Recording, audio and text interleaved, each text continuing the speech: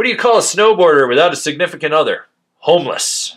Hello, snowboarders of the internet. I'm your host, Avran LeFeber, and this is Top 5s, the only weekly Top 5 show in snowboarding. This week's episode, the Top 5 signs you're dating a hobosexual. That's right, it's the fall. Shred season is right around the corner. People are moving to Shred Town, USA, or wherever. Maybe Shred Town, Europe, or Shred Town, Asia. I don't really know.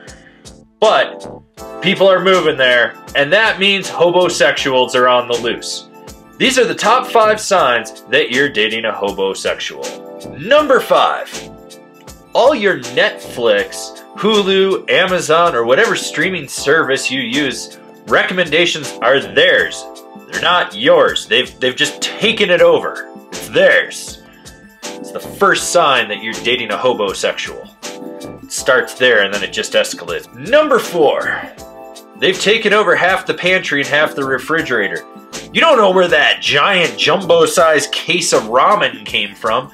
You don't eat that shit because it causes scurvy. And you're past that. You're a successful snowboard bum. The unsuccessful ones eat ramen and die of scurvy. Which, scurvy is the leading cause of snow carny death in the world. We need to draw attention to this, but that's another topic for another time. No, that's not what we're talking about here at all. That's another topic for another time. What we're talking about is suddenly you go to the refrigerator and it's all vegan shit and tofu and you're like, what the fuck is this? I eat meat and potatoes. And it's just gone. You're like, how the fuck?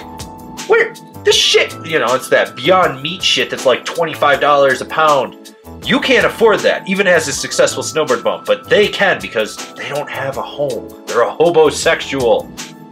They're literally saving money to buy exorbitant food for some reason. That goes bad. What the fuck, people? Homosexuals just let food go bad. Number 3. It's that magical time of the year when people are moving to town, leases are up for renewal, and some people can't get a lease, some people don't get a lease renewal. So they convince you that it'd be okay for them to stay with you for up to a month while they find a place to live. They're not moving out, people. They're like a stray cat that you fed and now it's just there every day like, give me tuna, motherfucker! Gonna get my tuna and my catnip and shit. And then they don't leave. They don't leave.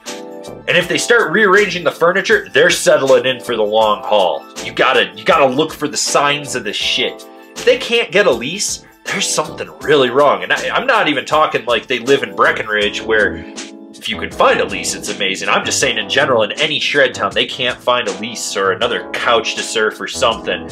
And they're just saying it'll be convenient for them to stay with you for a month while they find a place. Yeah, no, that's not fucking happening. They're not finding a place. They found their place. They're staking their goddamn claim. They're like an 1800s mining prospector. They've just like, boom, this is mine. You know, next thing you know, you're gonna find them pissing in the corner, marking their territory or some shit. Cause they're stray cats. That's what they are. Number 2. You've never seen their home. They talk about it, but you've never seen it. All adult sleepovers happen at your house. And it's getting to the point where you're starting to notice that they've left a bunch of their stuff there.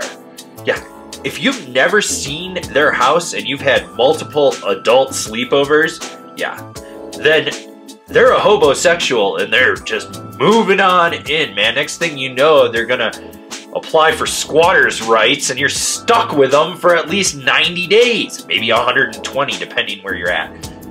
Don't let this happen. Make sure they have a place to live, especially if you're hooking up with them. Also, use protection.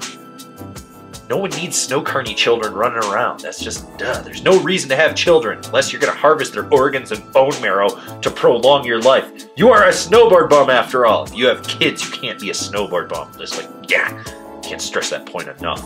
Honorable mentions. They're homeless. I mean, that should just be the dead giveaway that they're a freaking hobosexual, but some people are too naive to this.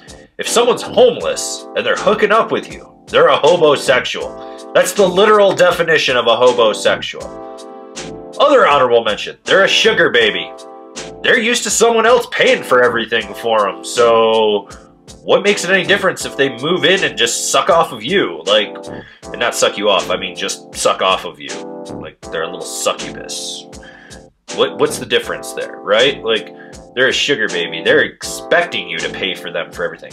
Which also goes into the final honorable mention. If they've never paid for anything in the course of your relationship, and I use that term loosely because I see people get together and after 2 weeks they're living together. That's just kind of how shred towns go in this current society. But anyways, let's move on from this. And the number one sign you're dating a hobosexual is neither of you actually care for each other, but the rent is cheaper.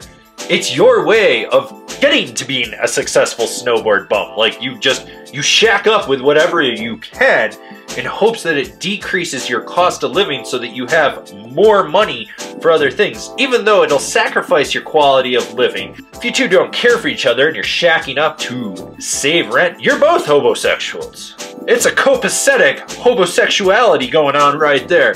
You're both just sponging off of each other to lower your cost of living to be where you're at, even if your quality of life will dramatically suffer, depression will ensue, you'll start eating all that ramen, and then you'll die of scurvy. No one wants people to die of scurvy. Scurvy is a real problem out there, people. We thought we eliminated it, but, you know, there's all these people that suddenly are bringing scurvy back. It's literally the #1 cause of snowboard bum death in the world. Don't die of scurvy because you were a hobosexual.